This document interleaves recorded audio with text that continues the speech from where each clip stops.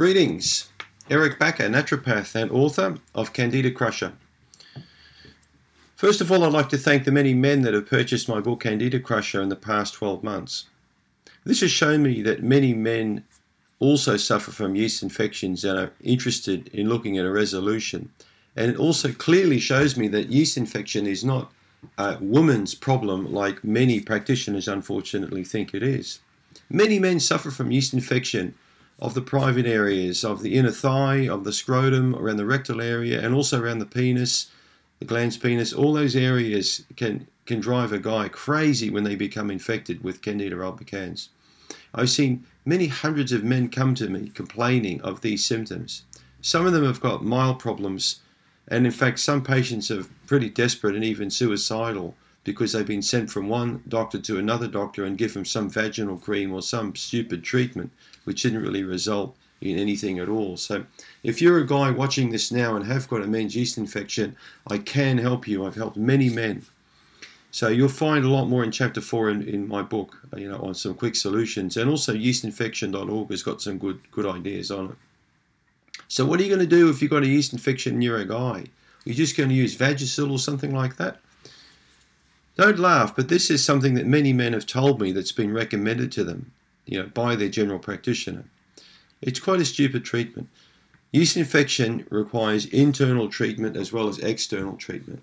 It's very important you tackle this area on a couple of different fronts if you want to get a good resolution.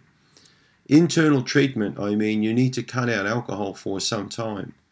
So if you're a guy watching this now and you've got a yeast infection of the penis or the rectal area, it's driving you crazy, it's itchy, and you're drinking beer or wine or spirits, and you think you can cure it with some cream, well, you're wasting your time.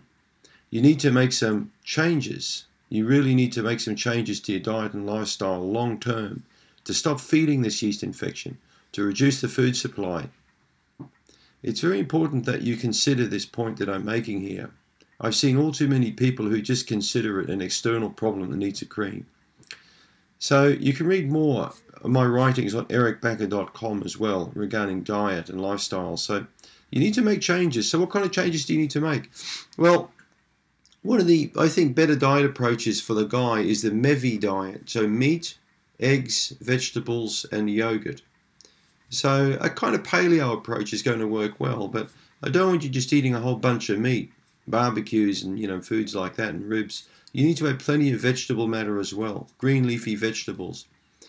The fermented and cultured foods are important too to put good bacteria back into the body. So good quality yogurt and kefir is also good. Kefir is quite an important food to eat to put lots of beneficial bacteria there, change the pH of the gut. But probably by far the biggest one for males is cutting out alcohol for some time. I tell you now, guys, if this problem is really driving you crazy and you are really at your wit's end and want to get rid of this problem, you need to listen up. You need to make those changes because treating this thing purely on the external is a waste of time. Okay? It really is a waste of time. You can cure this thing completely. I had really bad jock itch in my 20s to the point where it drove me nuts. I was itching and scratching the skin. It was bleeding. Having a shower or going swimming was just a nightmare. It was pain. It stopped me from wanting to have relationships. I got very depressed over the whole thing. So if this is you right now, I've been where you are. You can cure this thing completely, right? But you need to make those changes for at least 3 to 6 months. And you need to do the external treatment.